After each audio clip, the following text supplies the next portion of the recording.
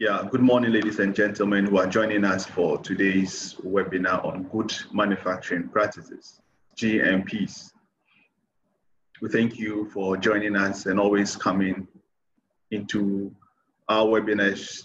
So we share knowledge and we share information on various aspects of our production. This is what WACOMP, the West Africa Competitiveness Program, Ghana component, working on 3 main value chains: cassava derivatives, fruits, mango, pineapple, cosmetics, and personal care products. The objective of WACOMP is to enhance the competitiveness of Ghanaian exports through enhanced production, value addition, and producing in a sustainable way in everything that we do within the 3 main value chains. Our webinar today is mainly, we're going to talk about good manufacturing practices. We talk of GMPs. So what are GMPs and why do we need it? And we have our resource person, Fred Jamna, who we see ready to take us through. In a moment, we would launch a poll, and then the poll would give us a fair idea who is with us and what our expectations are and what we know about GMPs. That would influence to a large extent how our resource person would delve deep or would keep in a particular way. So in the next 3 seconds, the poll would show up on our screens, and I entreat all of us who have registered, who are in now, to answer. It's very simple. So the first question is, how familiar are you with the term GMP?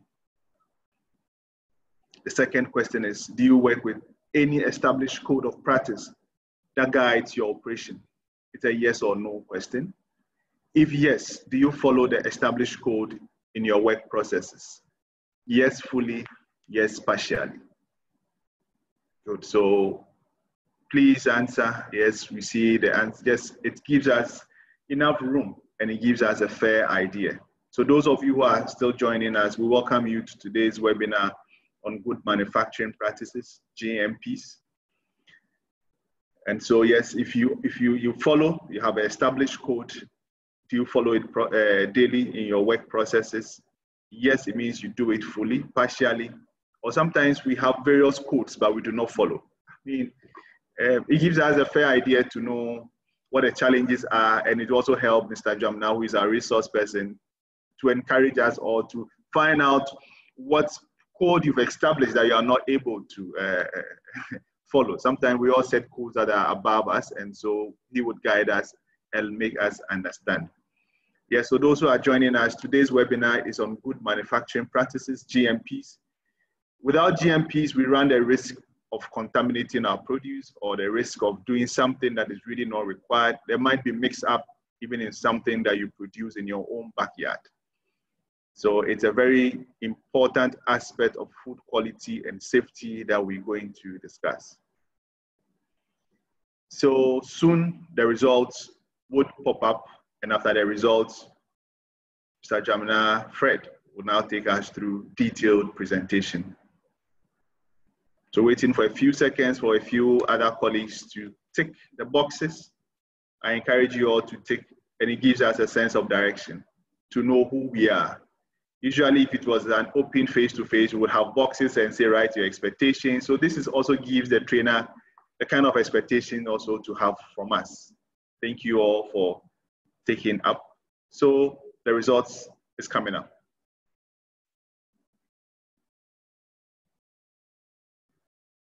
Super. So how familiar are you with the term GMP? Very familiar, we have 50%, somewhat familiar 36%, not familiar 14%. Do you work with any established code of practice that guides your operation? 57% say yes, 43% are saying no. Well, the interesting part is on question 3. If yes, do you follow the established code in your work processes? 29% of the 57% who have established the code say yes, they follow. And 57%, an overwhelming figure, say they follow partially, and 14% say they don't follow. I guess if we had asked how partially, to what extent is the partial following, then it would have also brought us a different answer altogether. But at least this gives Fred a fair idea of who our attendees are and how we perceive GMPs. Without taking too much time, we thank you all for subscribing to today's webinar. You are welcome. I won't take the wind out of the sail. So I hand over to Fred to tell us what the GMPs are and what we need them and how to implement them. So Fred, thank you very much and have a wonderful time with our attendees.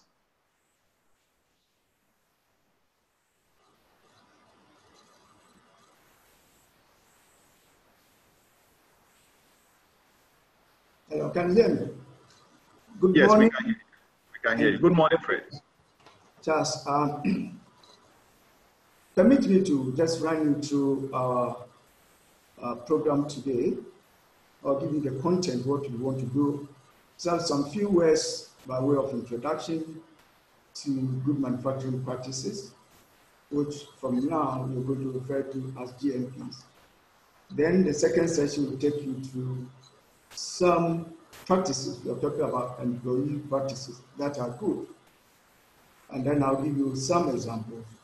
Then the third session will talk about production or manufacturing practices. We focus on storage, cleaning, sanitation, housekeeping, things like that. The session 4 will talk about how we receive our raw materials, our packaging materials, the handling, the storage, and then the shipment or the dispatch. Then finally, I'll give you some reference material, which is very important in this discussion. Permit me to start with some few thoughts of mine before I even go on to the presentation. Good manufacturing practices, we normally say, are part of the business owner or the processes heritage. Best employee practices, best raw material supply, best equipment, state-of-the-art processes and technologies mean nothing. I'm not seeing the presentation. I'll bring the presentation very soon. Okay, all right, that's fine. Yes, these are just my thoughts, so that if you don't take anything away, at least this opening statement will linger on your mind. They mean nothing if they are not used in the right way to ensure food safety and quality. And therefore, the need for this webinar, Introduction to Good Manufacturing Practices. Now let's go through the presentation that we put on for your discussion. Good manufacturing practices. You know, we started by asking you a few questions, and the answer indicates that the majority of you are familiar with the term good manufacturing practice. And we are saying practices because, you know, there are other codes or guides that will normally help us come up with good quality, wholesome or safe products. What is your, but trying to put some things in perspectives. In recent times, we are all witnessing a growing awareness by consumers, because consumer awareness is becoming very paramount in almost everything that we do. It is becoming serious concern for processors or operators along the value chain, or the three value chains, I must say. Conformity assessment, because we're talking about those who will assess our products, our processes, and then give the attestation.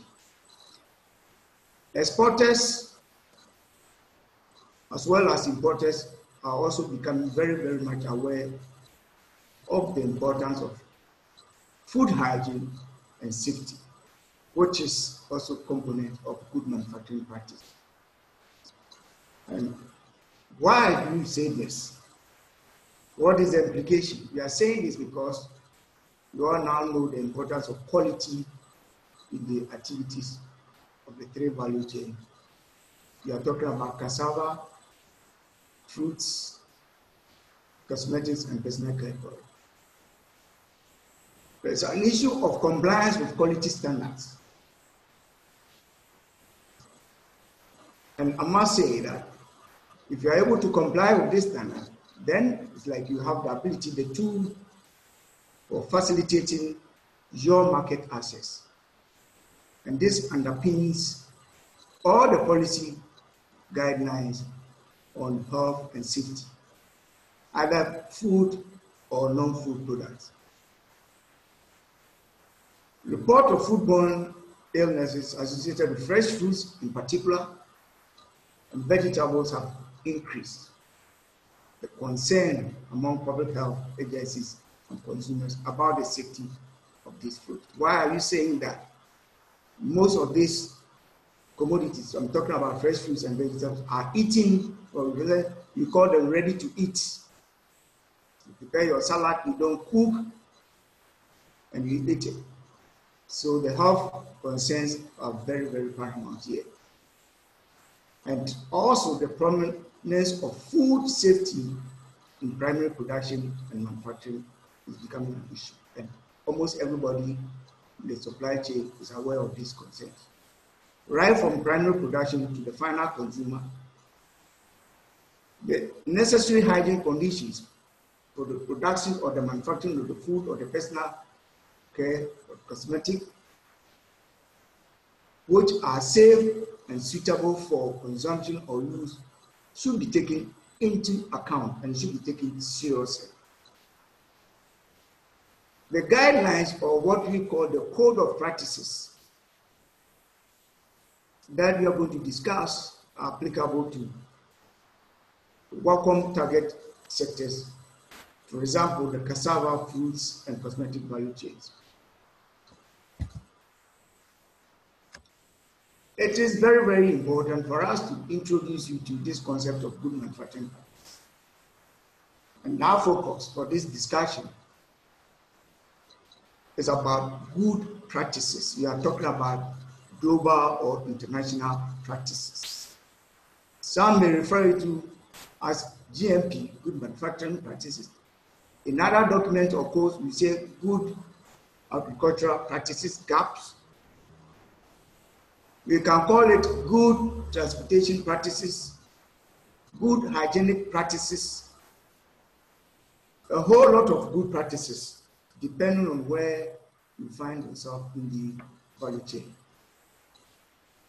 All this is aimed at controlling microbial, chemical, and physical hazards that are associated with all the stages of production of fruits, fresh fruits, vegetables, and cosmetics, right from the primary production stage to consumption. That's from farm to fork. And particular attention is given to minimizing the microbial hazards. Here we are referring to the risks associated with these hazards. What we are going to talk about is just to provide with a general framework of recommendation that can be uniformly adopted across the sector, rather than the detailed recommendations for specific practices, because we are having a diverse commodities, different operational practices, different standards, different technical regulations. But the bottom line is trying to control the risks associated with these processes. For instance, fresh fruits and vegetables in that sector, that industry, very complex. I said some of them ready to eat, fresh, no processing. Others you have to add value, turn into juice, nectars, and things like that. And in all this value addition, there is an inherent risk or hazard that should be addressed. And the way you handle the production process will determine how you address these hazards or risks. Besides that, These are being produced and packed under diverse environmental conditions that will also contribute to either the reduction or the aggravation of these risks and hazards. Some provisions may be difficult to implement. That is why some of you said you have established codes, but you are not able to implement it fully. Agreed, there are difficulties in the implementation, especially in the areas of primary production. And when it is being conducted in small holdings and in areas where traditional farming is practiced. When we're talking about potable water, it's an issue. And if you are not able to access potable water, you are rather increasing the microbial load, meaning you are increasing your risk, and therefore the risk of losing or being not able to meet the standard requirement. Therefore, the practices, whatever we are going to discuss by necessity, should be very flexible to allow for different systems and controls and prevention of contamination for different groups of commodities and operations. So, what is the objective of this webinar?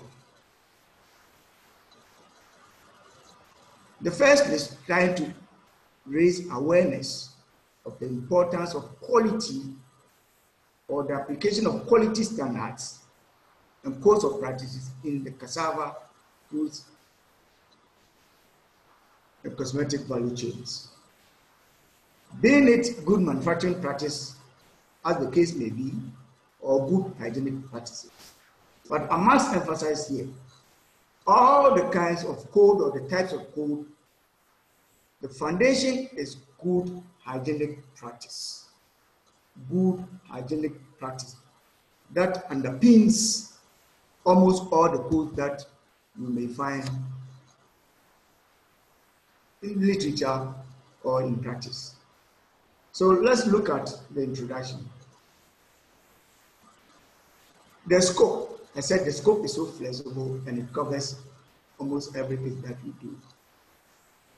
It is all encompassing, but you have to adopt it to your operations.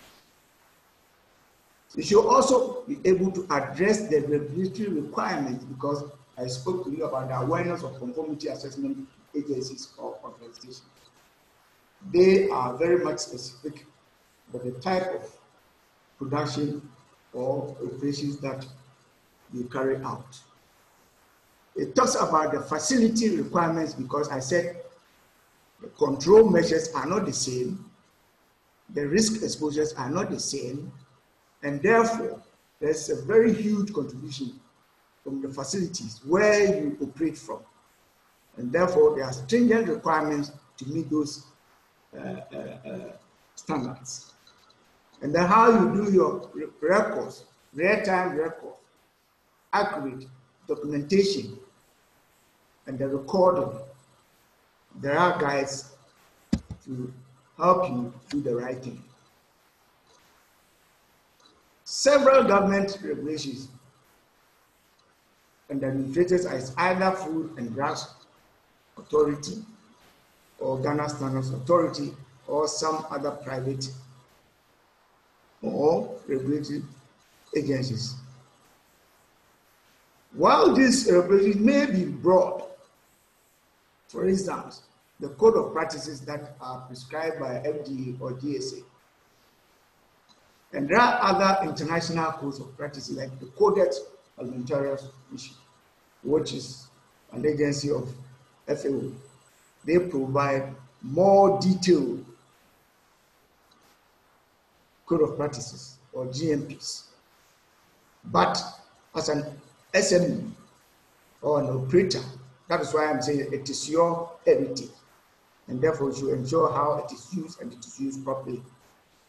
You are encouraged to provide additional company-defined GMP requirements because you understand your processes and operations better than any of these regulatory agencies. But all in all, you should consider the national requirements or the regulations. For example, if you take GS 227, the part 3, which is a code that is trying to regulate the cosmetic industry. This code will give you the list of restricted substances that may not be found in your cosmetic or personal care product. So if you decide not to apply this or ignore this list, it will be a very serious challenge and may even prevent access to either the domestic or the international market. In the area of fruits and vegetables, we have the Code of Hygienic Practice. And this is a codex document that can be downloaded free from their website. Where necessary for a given facility and or the production line, other applicable regulations may need to override the certain GMP. For instance, if your production or your operation has a lot of impact on the environment, then you cannot go without complying with codes that are generated from the Environmental Protection Agency.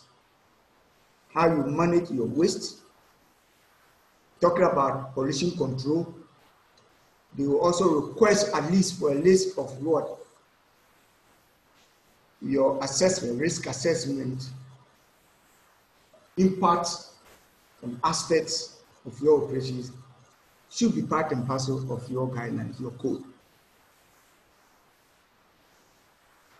Most of these things should focus on particular programs and processes, or even the location.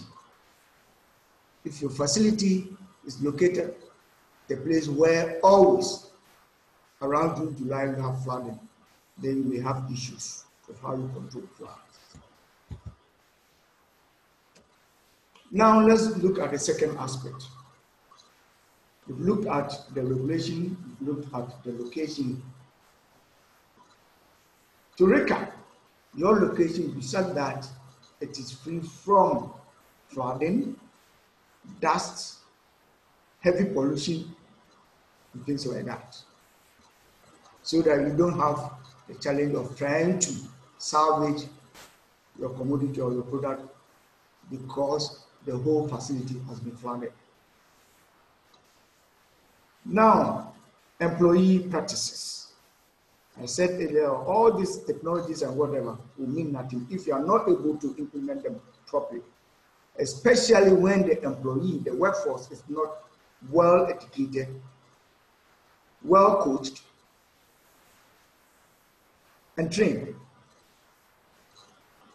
One, product tempering. You know, some employees always, when you seal everything, they want to open and even taste and see whether it's good or bad. Tempering, it's not allowed. And it is the responsibility of all the employees to ensure that whether the food or the cosmetic product is safe for use. Any intentional act by any employee that could render the product, either the ingredient or the finished product, unsafe should be prevented and should be part of the code that should be enforced. Now let's look at personal hygiene. The code should state clear that employees must maintain high degree of personal cleanliness or hygiene. What are you talking about? People unkept fingernails. It's not allowed. And in some instances, I'm giving away, we put the do's and don'ts displayed in the canteen, the notice board, what should be allowed and what should not be allowed, so that you can sanction offenders. You should also try to prevent contamination from the employees or your equipment or the way you add value. How do you do that? You do not eat or drink. Don't taste the product. You know, some people do taste by dipping their finger in the consignment and taste, which is not allowed, chewing of gums and all that, not permitted, throat candies, not permitted, lozenges, not permitted. And you know this thing they have, I don't know whether it's a toothpick that the young guys always want to dip into their mouth and, you know, all kinds of things. And then putting the pen or pencil or your marker behind your ears is not allowed. False fingernails, eyelashes, not allowed. And there's one thing that, you know, makes things very difficult, like you're wearing badges and ID. It should be below your waistline. It shouldn't be above your waistline. And if I walk around your operations, it is likely I'll find a lot of people wearing your badges or your ID cards on your chest. But the permitted code is it should be below your waistline. You don't wear jewelry. It's good to have your gold-plated wristwatch, but it is not permitted in the processing environment. You should also control the traffic pattern. You know, this haphazard people moving out and in the processing area, the stores, not permitted. Proper housekeeping. And please, you should have a designated area for eating. At least a small canteen, well kept. You should have changing rooms or what we call the lockers. There are several examples from my experience that the company will provide all these facilities, but poor hygiene, housekeeping gone with the wind. This is not allowed. I'm saying that I've mentioned all these things earlier on. Employees should maintain high degree of what? Cleanliness or hygiene. This will prevent product contamination. And I've listed a lot of things that should be done to avoid that or to prevent product contamination. Now let's talk about our clothing and personal equipment. Now we call the PPEs. Approved clothing. If you go to the hospitality industry, most of you find the chefs or the food service is wearing white. Reason is simple. They want to assess the level of cleanliness. If it's dirty, everybody will see, so obvious. So most will pick uniform on approved clothing that you'll be forced to maintain it, ensuring that it's always clean. This is an approved clothing. You should not wear clothes that have several pockets. It is not approved. So there are guides for even selecting the uniform or the apparel for your employees. If you intend using disposable clothing, because in some instances where those who are doing the milling and the mixing, they soil their clothes, and therefore there's a need for you to have some of these disposable ones. When it is, you take it off and put on. And please try to find specific clothing for certain areas. For instance, where you do the milling, where you are decanting or mixing, where you have a lot of spillages, please give them the appropriate clothing that will be suitable for that kind of process. And more often, the practice is just in industry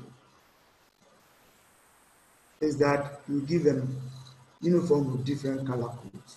For example, those in the engineering, plant maintenance, blue. where we call dirty area, dirty operations in the production or the manufacturing sector, either brown. And where you do the assurance of quality, you give them white. Production floor, white. Just like, you know, the chef in the hotel kitchen or a restaurant.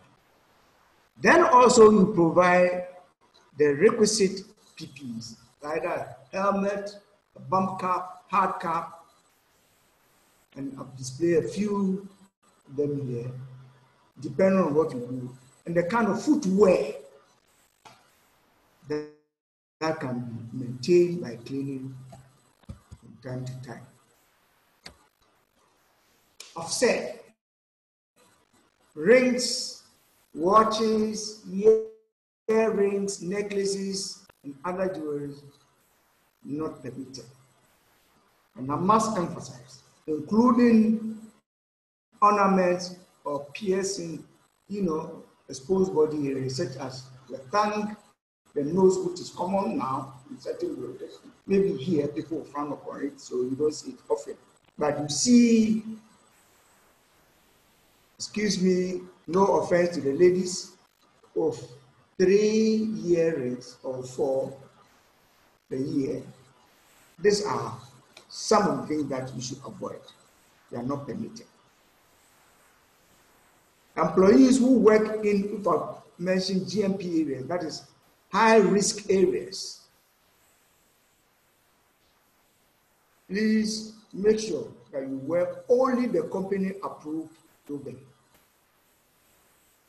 Stricter local or facility regulations must be followed, because some of these agencies, like the Food and Drugs Authority, when they are doing their inspection for registering products, some of the things they look is the way you implement some of these guys, the codes in your facility.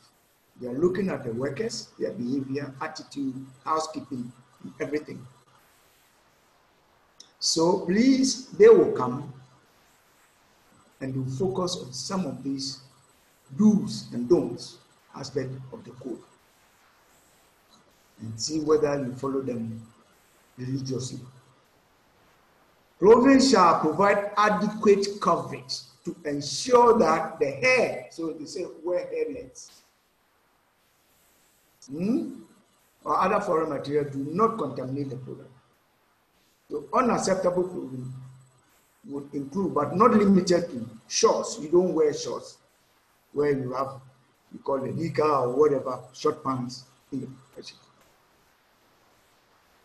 No sleeveless shirts, you know, like the boxers type of shirt that the youth want to wear to show their muscles.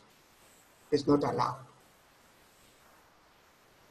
Please, this clothing and headgears must be free from potentially offensive marking. Please, offensive markings, you know them. It is not allowed. Just like we do not allow wearing jewelry in our operations. Now, hand hygiene. You see, even before COVID, some of this code of practices, the guides, it's enshrined in them. They need to wash hands, the frequency, and how to do it. The use of hand sanitizers, and the methods, and the control, and especially how we control the use of disposable hand gloves, hand lotions, and fingernails. These are all enshrined in most of the codes of practices that we use in our operations. So hand washing even started before or pre-COVID in the factory or the production environment. You know the steps. Step 1, and here I'll point out why you need to wash hands. If you see the picture there on wash hands, full of bacteria, germs, what we call germs. So we said step 1, wet your hands with warm. Here, there's a challenge. I've experienced an audit or inspection where the auditor insists that they should have warm running water for washing hands. Note that your question time, let's see how we can go around this requirement in our part of the world. They said apply adequate amount of soap. You wet it so that the soap can have very effective contact or adhesion, if you like. Rub your hands vigorously for at least 10-20 seconds. Is it new? Are you only doing this because of COVID? These are practices, best practices in the industry. Clean in between your fingers and above your wrists. That's why you don't need to wear wristwatches and rings and bangles and things like that so you can wash thoroughly. You scrub your fingernails. If you are keeping very short ones, then there's no problem in scrubbing underneath the fingernails. Rinse with water. We're talking about running water to remove all traces of what? Soap. Here we're talking about liquid soap. And please here, there are soaps that are permitted for use in the food industry. Not any other liquid soap. There are prescribed liquid soap for use in industry. Please, let's take note of that. And you should be mindful of where you source these things for application in the food industry. Do not flick the water onto the floor. In some facilities, we have what is called hygiene junctions or hygiene places. But in some situations, you may not be able to put in place that. These are some of the restrictions, some of the challenges in having access to some very sophisticated markets, global markets, or even the regional markets. The sanitation or the hygiene junctions, the absence of that can pose a serious challenge to your operation. You dry hands of single-use paper towel, where some processors will say it's expensive. If it's expensive, go for the air dryer. But that one too, we have a prescribed one. So look for the right one. The guides are there, the manuals are there. Let's do a search and procure the right one for the right use. Then we do the sanitization of your hand by dispensing some alcohol. And here, the standard prescription, 70% alcohol base.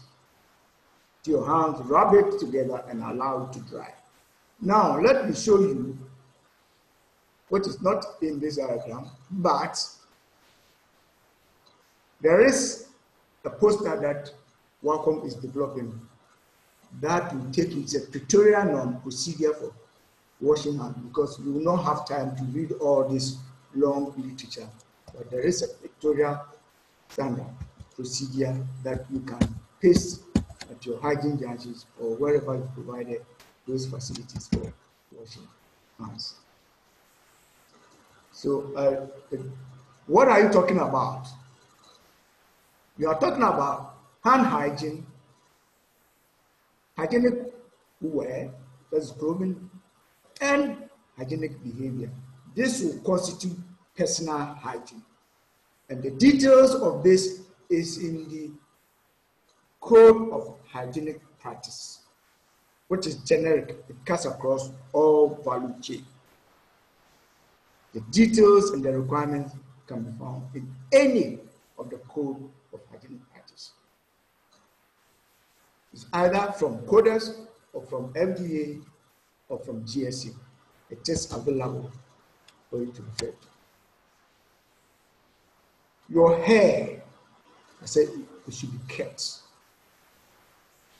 Condition and accessories, the clips and all those things are not, because you are going to wear a hairnet. Hair restraints, that's what we call it. Facial hair is a big problem. I've witnessed an audit You know, the youth of today want to wear that well-groomed beard.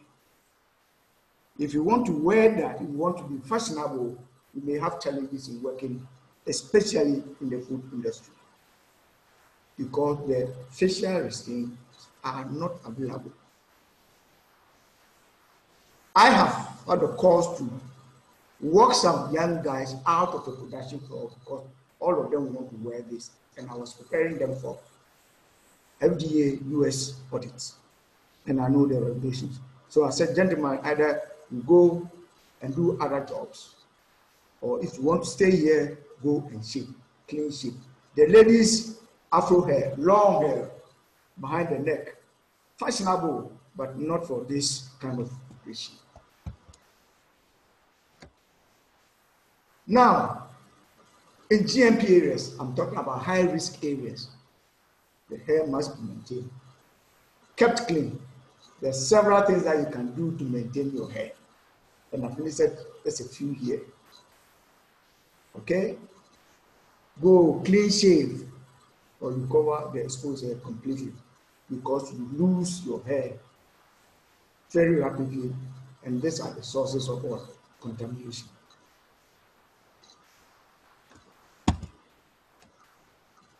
So please keep your hair in good shape if you want to work and meet the requirements of the code. Now let's look at this picture. Very typical example of what I'm talking about. You are talking about done everything, now you want to package. And I'm using the fruits and vegetable example because a lot of work has been done in that area, including pictorial codes of practices. Now let's look at outdoor and indoor packaging. Say GMP for the cleaning and sorting of whatever you have. The picture on the left-hand side, you see everybody is wearing a hair cover. No jewelry. If you zoom in, you can check their hands just around their fingers. Check their ears, and you see how they fasten their garments to diminish or to reduce the risk of transmitting foreign body onto the vegetable or the food that they are packing. This is the kind of best practice I'm talking about. And it is not difficult to achieve this. It is here within our mind. Look at the work tables or the worktops, if you like. Clean. And here, did you see any garbage? Because they are practicing what is called clean as you go. You don't create the waste and leave it on the floor. As you create the waste, somebody is responsible for taking it away immediately. That is good practice. And here they are in the packaging area, high risk area. And it's called clean operation area. Now let's look at those who are packing in the field. The cartons, everything is sitting on the bare ground. And if you do that, the products are sorted in the field in unsanitary conditions. Their hygiene cannot be guaranteed because they are exposed to a lot of hazards, risks. Personal hygiene begins in the field. Washing hands before and after harvesting decreases the risk of contamination of your product. Beautiful product, but you end up contaminated. And the code, adhering to the code, the guidelines will prevent all this. Now, diseases. For every operation, one of the requirements, which is also a regulatory requirement, is regular health check. You do the medical examination of your staff, your employee, before you engage them. Why? It is a disease control policy. We are trying to prevent the transmission of disease from one person to the other. In the case where you've gone through this requirements successfully and the employee reports sick or ill, irrespective of the kind of illness, or a communicable disease, we are saying that you should reschedule the person, move the person from that high risk occupation to another area where the risk is low. But before you do that, you should do what is called risk assessment. That is not going to continue that cycle with the transmission of diseases.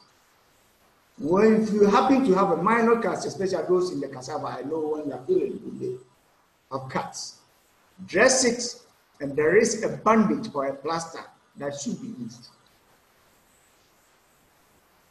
Dress the wound and report that to your production manager so that. And sometimes it will even become necessary to put a no entrance for ill persons or sick people, sick staff in certain areas of your operation. When we are exposed or possibly exposed to a communicable disease, please report to your supervisor so that you can be reassigned or you begin day off. Awareness. These days and time, hepatitis is becoming an issue among factory hands. Tuberculosis, typhoid, dysentery, cholera. These are things that you keep on, and therefore you have to manage them and manage them properly. So the plant manager or production manager should be involved in all the decisions about people who are sick and want to work in high-risk areas. These diseases can be transmitted from person to person, and therefore we have to. And we have examples, not too far away from us, and very recent, where the staff had the disease and was able to transmit, share, and that's a challenge. We should be able to do that. And please, you may, if you can afford, to have a physician to help you take decisions on all this, so that you'll be able to manage the diseases to avoid sanctions from any of these regulatory agencies. Production practices. Keep clean or all cleaning materials away from the actual food or commodity that you are packing. Proper storage. Have designated storage areas for different things. Ingredients should be stored differently, packaging materials separately, and in cases where you have to rework or work on already finished product, you should store it separately. And please, it should be labeled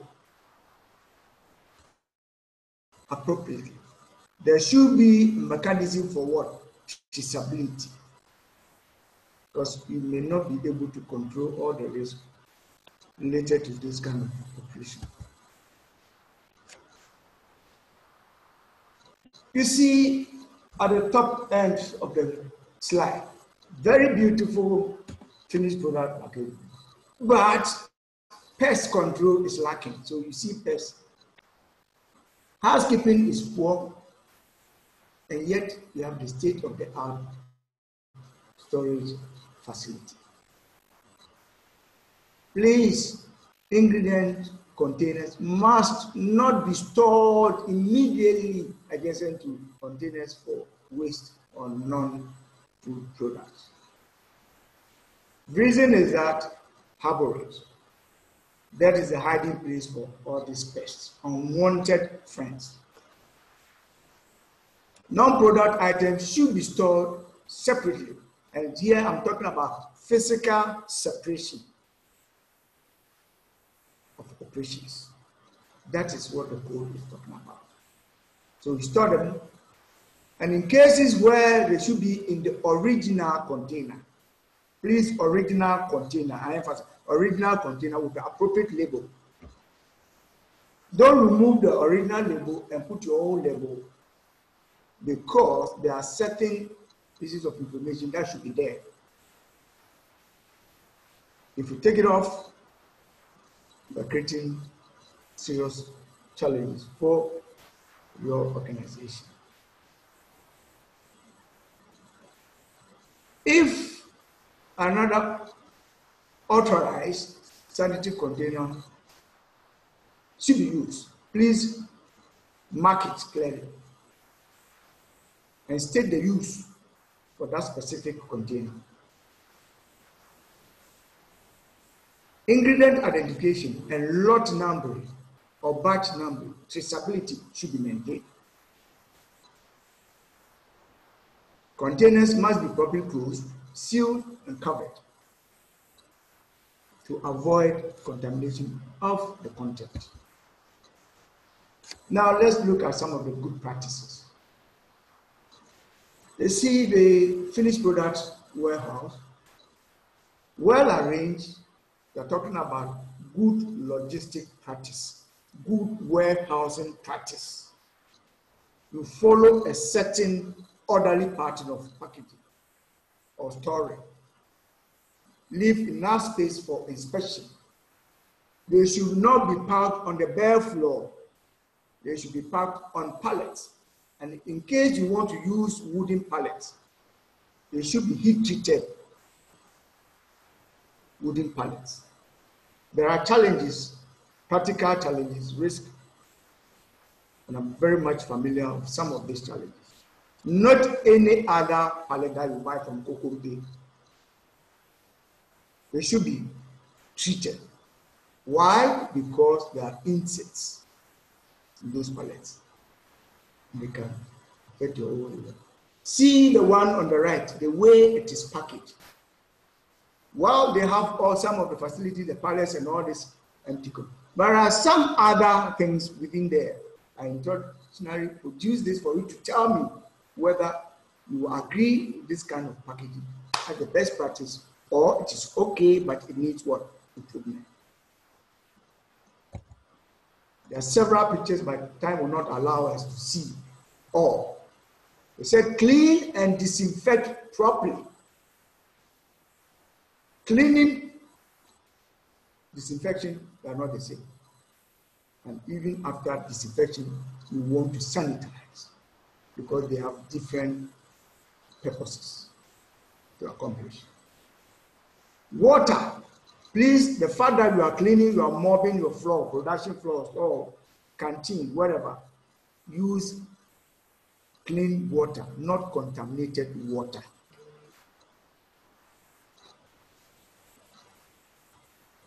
Sanitary handling of the equipment and the tools, the mop, the squeegees, the brushes, the mop buckets should be well segregated. And most often I recommend that you use the color code so that you don't use the mop bucket or the brush or the washroom that you see for your production floor or the warehouse or the store. Mark them and train the people how to clean and clean well and disinfect, and how they should handle the cleaning equipment. The mops, do you hang it with the brush down and the handle up, or the reverse? These are some of the practices that we have to. If you want to go into details, you need to train the sanitation, the janitors to do the right thing. Littering and other poor housekeeping practices are not permitted, and no code of practice will allow that. No code will allow that. Refuse must be placed in properly identified containers. Now we are even talking about segregation, plastic, bottle, paper. Separate them so that you can dispose of them easily and appropriately. Toilet facilities, restrooms, canteens must be kept clean. Personal lockers, that paragraph in the model is a challenge to so many SMEs. You will struggle to provide, but the employees will not use them properly. I have some terrible pictures, and these are rare pictures, not textbook stuff. The kinds of things they put in the locker, personal lockers, you'll be shocked. Leftover KK, fish, and that's where you have to keep your clothes, your boots, your helmet, so that you don't contaminate. So you have a column for the one that you wear on the normal from home to work, and then you go into the training clothes. But instead of doing that, they are keeping leftover KK and fish in the lockers. These are bad practices. It should not be allowed. Now let's look at it. Receiving, handling, and storage, and then the dispatching. You should have a protocol, a well-defined protocol to receiving consignment.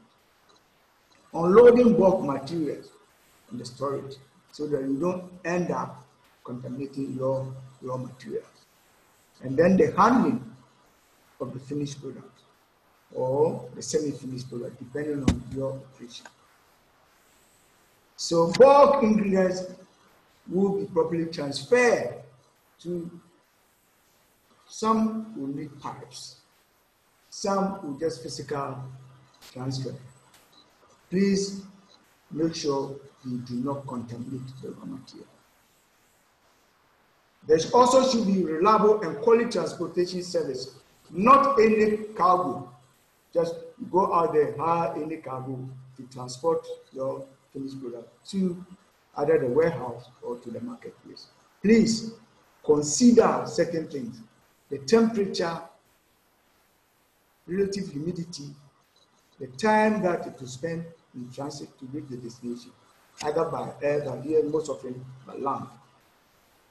Please, if the track is so slow and if you take it the whole day, 12 hours to transport your fruits from maybe it's home to Accra, immediate to Accra, it's not good enough because of heat gain from outside during the transportation.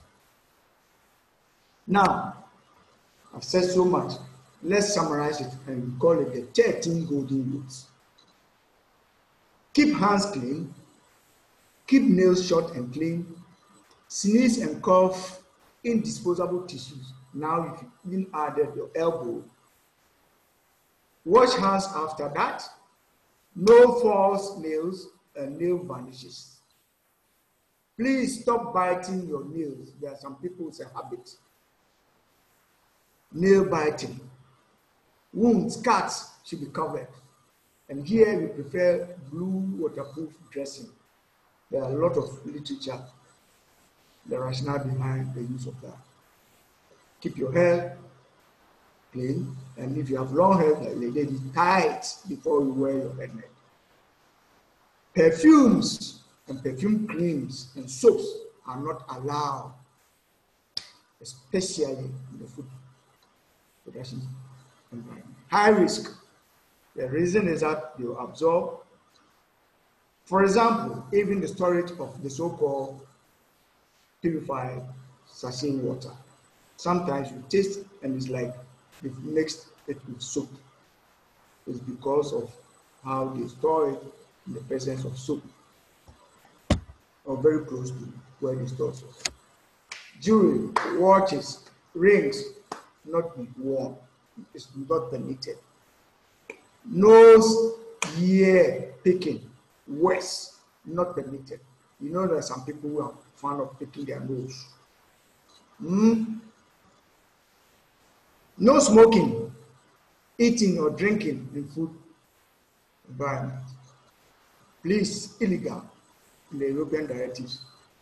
These are some of your challenges. If you work with staff that are chain smokers, you may have issues.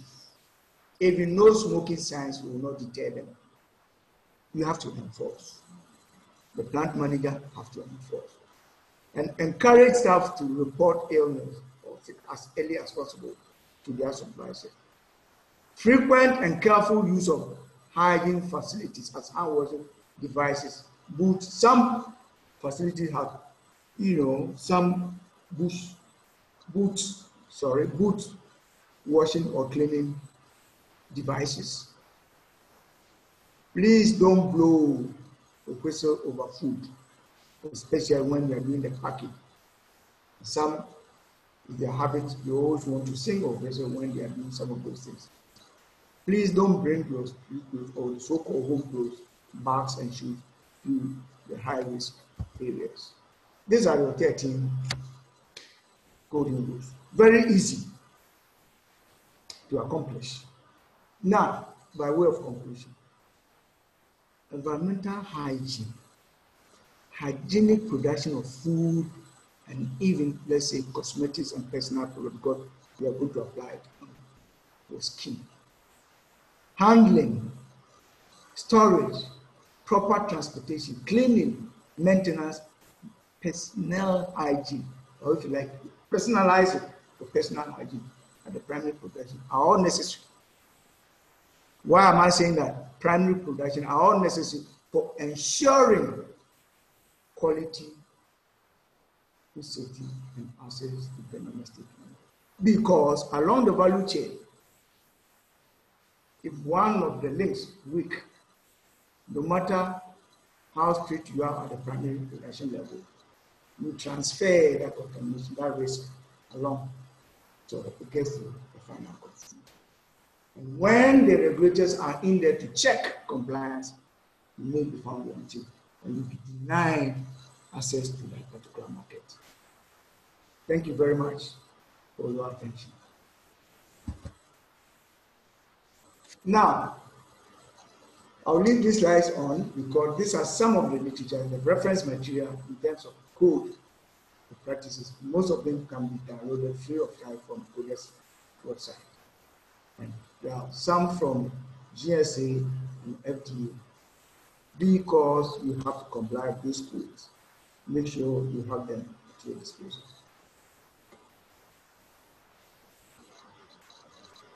Yeah, thank you very much. It's Fred Kamna for such insightful and detailed presentation. So Fred is done, he's taken us through, and I like how he summarized with the 13 golden rules. These are interesting golden rules. Let's keep our hands clean. Let's keep our nails short. No biting, hair covered. And I think even COVID has even come to improve some of these things that were alien to us. So there are a few questions. Please, I still haven't gotten my question Q&A loaded. There is only one, but I guess others may come in. So the first question was, someone wants to know where he or she can get heated pallets to buy, heat-treated pallets to buy.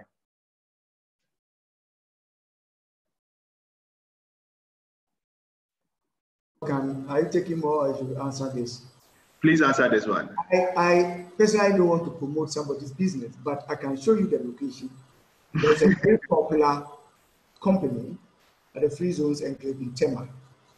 They are noted for the supply of these heated pallets.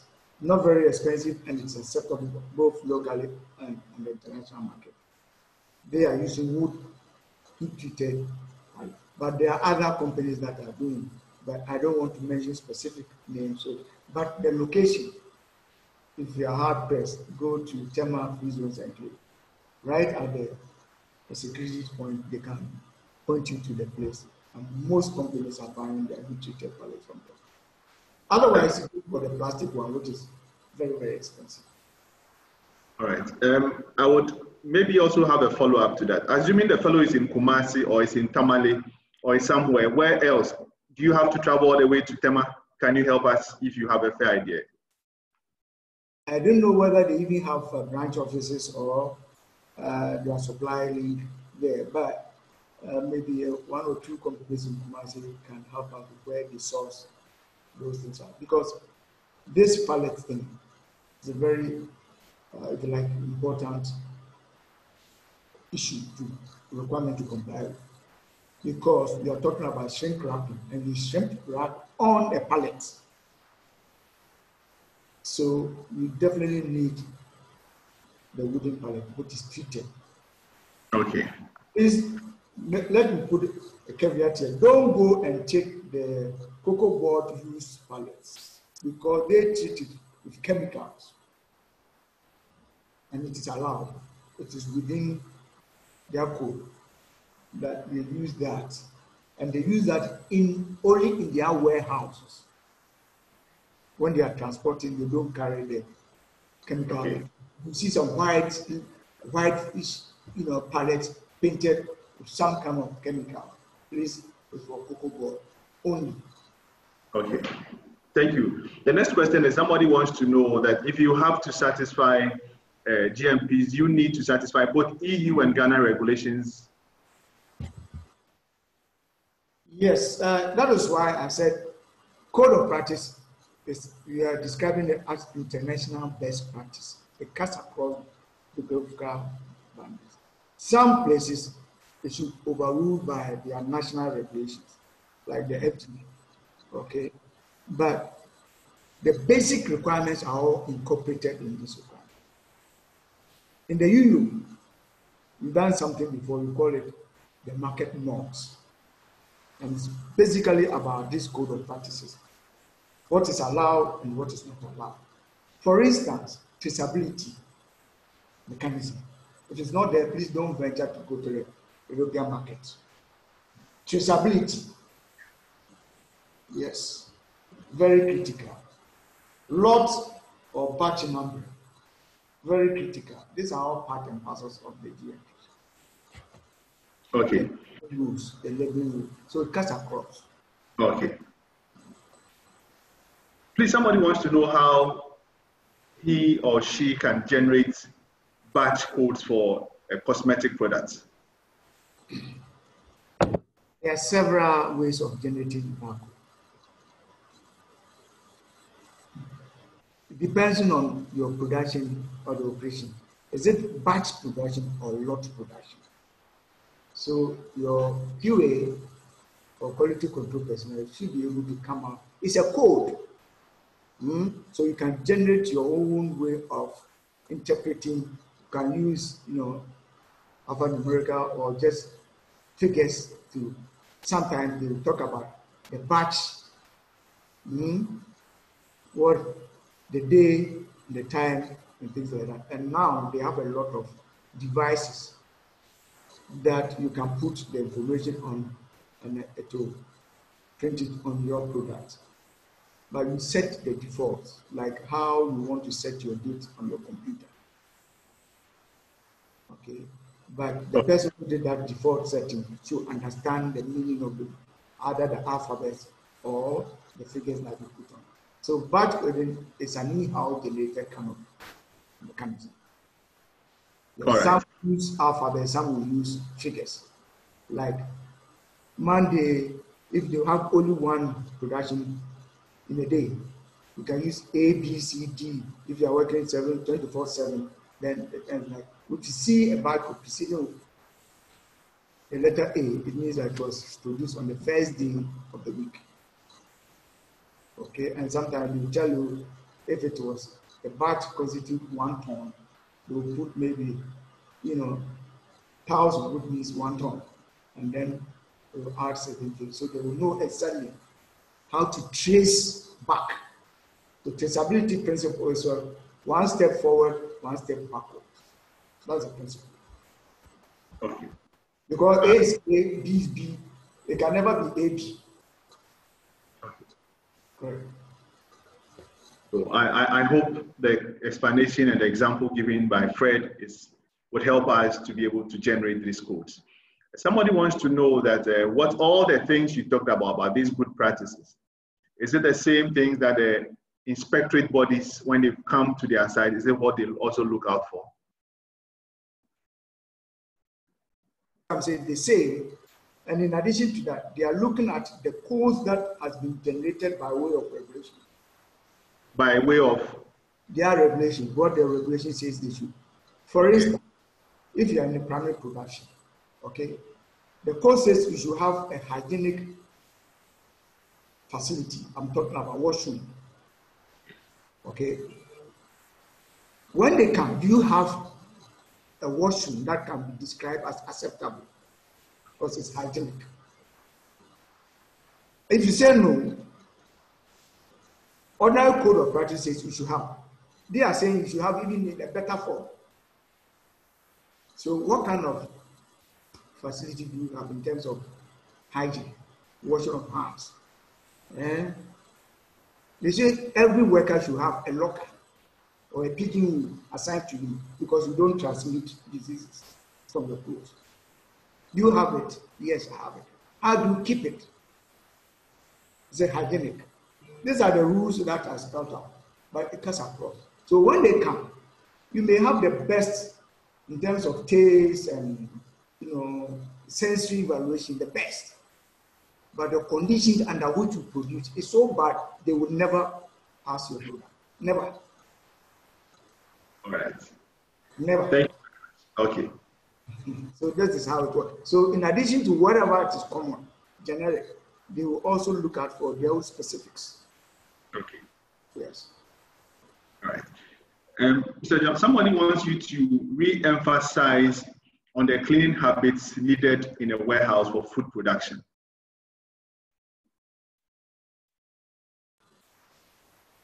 First and foremost, you should not stack all the products. Let's use the finished product. Finished products, yes. Let's use example finished product. Don't lump them together. Okay. There should be spacing in between the pallets. The stacking level to a certain height so that you can When you say spacing, what measurements can you give? Is it a meter apart? We're talking about 50, just about 1 foot. And then it should be all around so that, if you are doing inspection for pests, you should be able to pick. So don't stack it against the wall. Okay? It should be stacked on the pallet, not on the bare floor. Okay? Okay. The humidity and the temperature of the room should be monitored and controlled. Don't allow your curtains to sweat because they get wet and they will lose their integrity. So you are monitoring the temperature and the humidity of the room. Okay? Basic housekeeping, cleaning. I don't want to find cobwebs all over the place. I don't want to find dust settling on your package products. And those ones, you can easily examine. You touch the surface, you feel it, it's all dusty. Then the question will follow. How frequent do you clean? Because I told you that the cleaning protocols should be well established. Now we are talking about product tempering. The developed world is very critical because we are talking about what? Sabotage. Food defense mechanism. Can somebody have access to your finished product warehouse and contaminate? We are talking about adulteration. Deliberately contaminate. These are serious things. When you look at the literature, it's all over.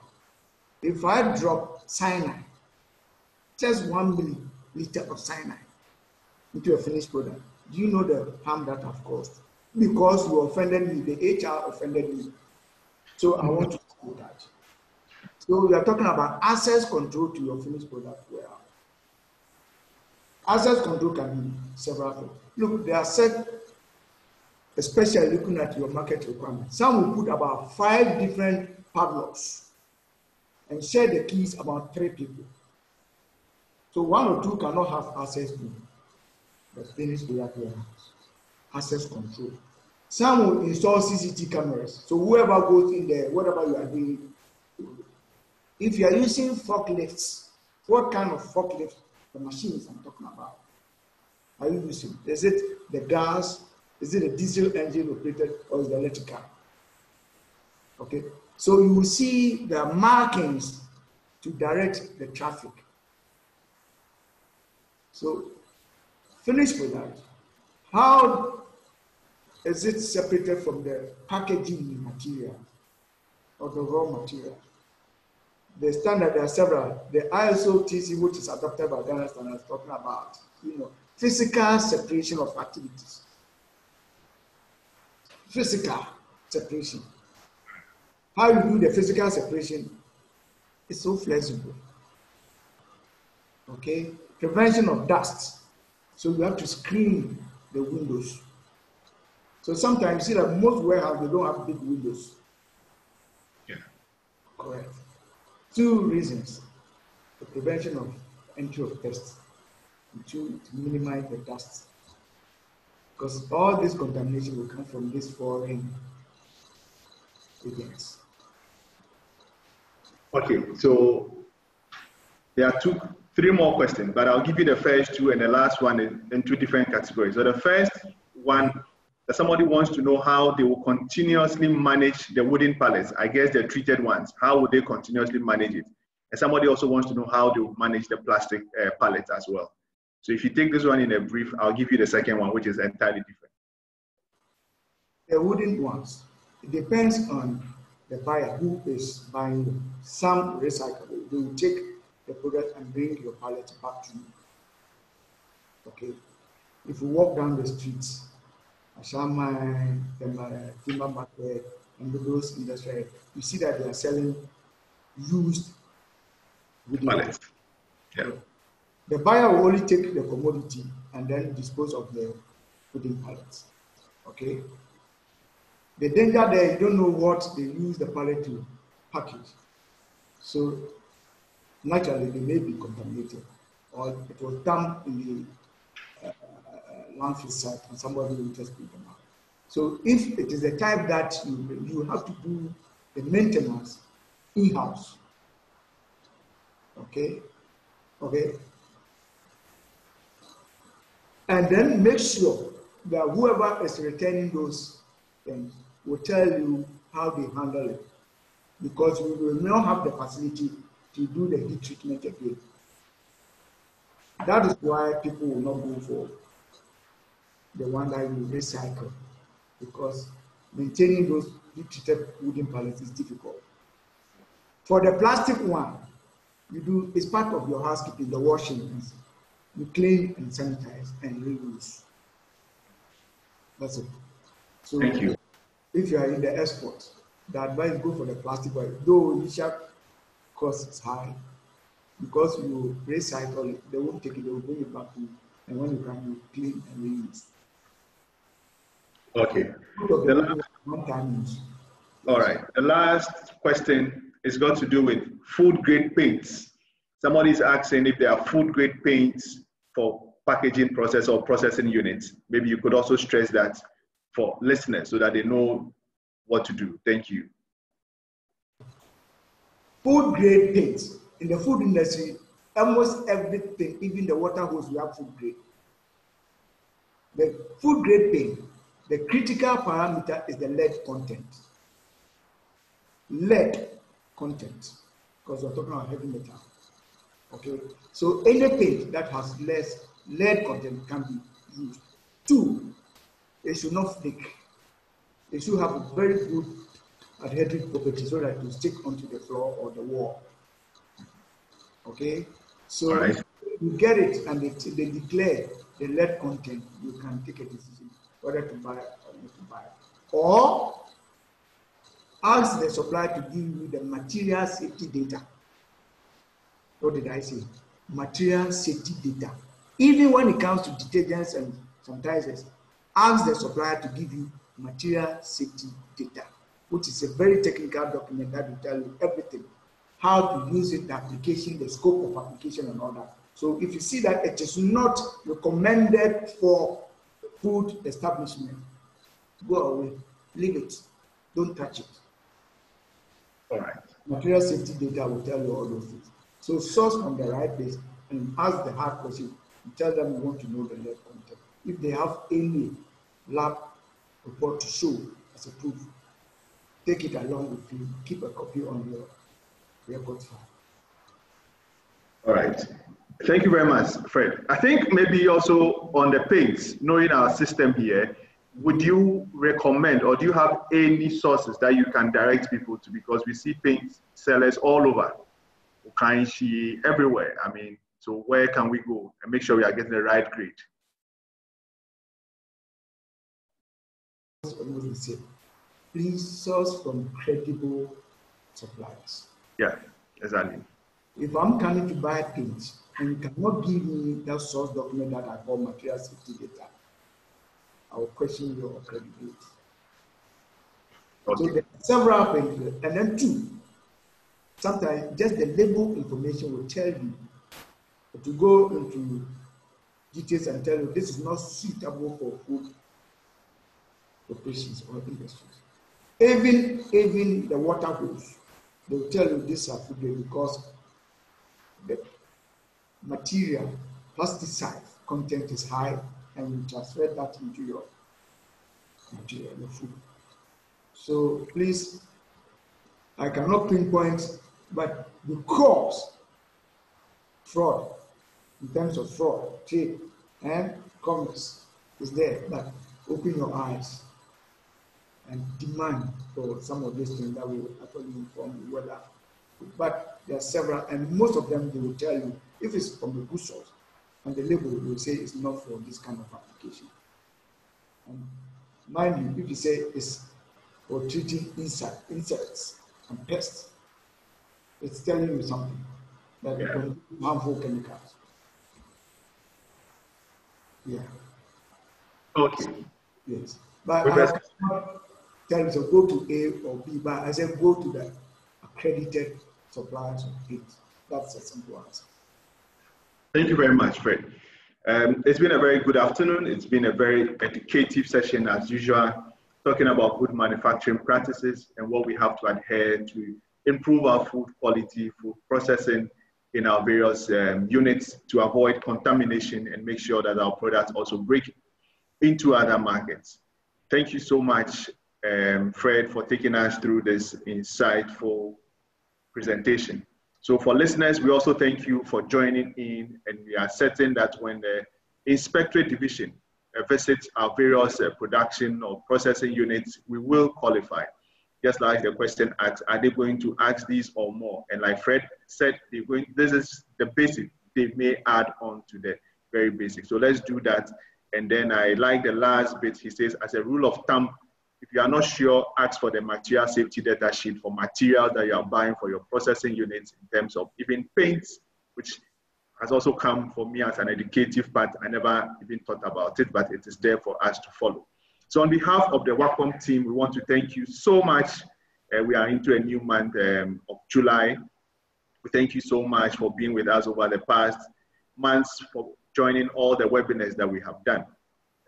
We ask you to keep safe. And for those who also joined us yesterday for the presentation on the subcontracting matching schemes, please do send in your requests for the applications, the associations, and the various networks, and you will have the bulk document sent to you on Monday, 6th July.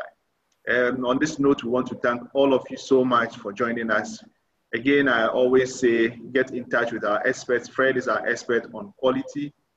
Get in touch with Na for cosmetics, Joseph for cassava derivatives, Frank for fruits, mango, and pineapple. We thank our other colleagues on the other side who you do not see. It's like a production team, and they all play a key role for us.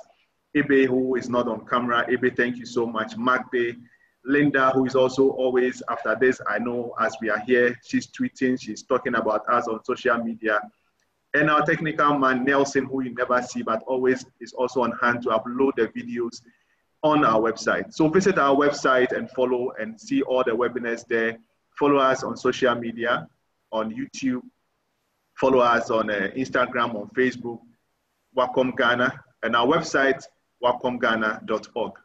It's been a wonderful day, Fred. Have a blessed weekend. And for all listeners, we say enjoy your weekend and stay safe. Be looking out for various platforms on which you get information, and our next webinar would be advertised. On this note, we say thank you so much and have a blessed and safe weekend. Bye-bye.